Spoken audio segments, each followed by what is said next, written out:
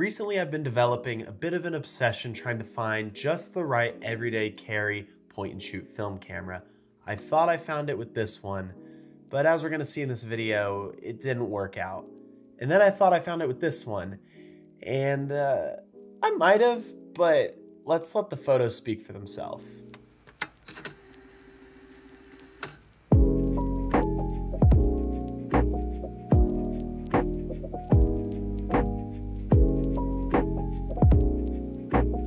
For those of you that are new here, my name is Steele Johnson. I'm just a hobby photographer here on YouTube, making videos documenting film photography and trying a bunch of cameras to see what I like, what I don't, what works, and what doesn't.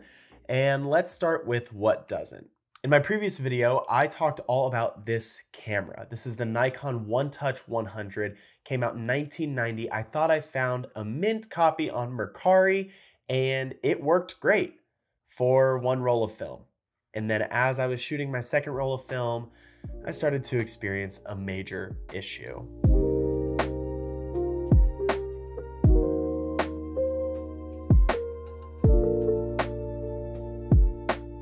So you're looking at the photos and you're like, these look just like the last video. Everything seems to be going fine. It seems to be okay. And then the roll just kind of stops. So I was shooting a roll of film as I do, walking around excited. It was a little bit of golden hour going on. I was really pumped to see what I could get from this camera. Again, now knowing it works. And all of a sudden, at about 10 shots in, the roll of film automatically rewound into the canister, and that roll of film was done. This is the same issue I've had with my Minolta Maxim 3000i, where it only does half of a roll, and then it automatically rewinds. I don't know how to fix it personally. I'm not gonna spend the money to send in a cheap camera like this to get fixed, so I'm just considering this camera dead. So to kind of go off the last video, would I recommend buying this? Honestly, yes, if it works. If you can find one that works, that doesn't have any issues, the images from this camera are awesome. The flash is annoying because you can't control it, but other than that, it's a great point and shoot camera. With that being said, I still wanted to shoot film, and recently my old diving teammate, Brandon Losciavo, sent me a package of a lot of his film gear. So he's not shooting film right now, he's shooting mostly digital, shooting a pay per shoot camera. You wanna see his stuff, check the link in the description. But in that box of film stuff he sent me was this little point and shoot reloadable disposable camera. So Brandon sent me this camera. It is the simple use reloadable film camera from Lomography. If you know Lomography, you know they make different types of film stocks that have crazy colors or very muted colors. And in this camera specifically, it came preloaded with Lomography Metropolis, which if you know that film stock, you know it is very desaturated and it makes everything look very gray. Or so I thought.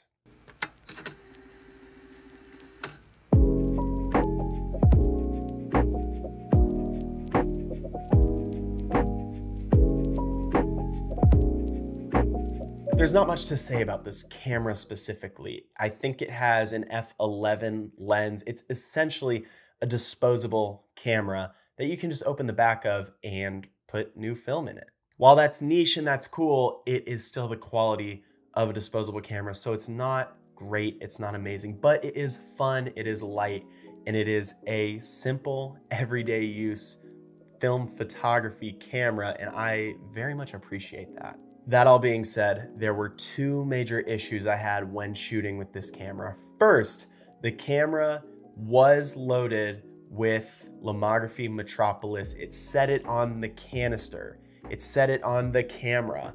And when I sent the photos off to get developed and scanned, they look exactly like Lomo Purple. And unfortunately, I wasn't smart enough to get a picture or do B-roll images of the roll of film itself like I normally do. Since it was preloaded in the camera, I was excited to just go shoot it and send it off.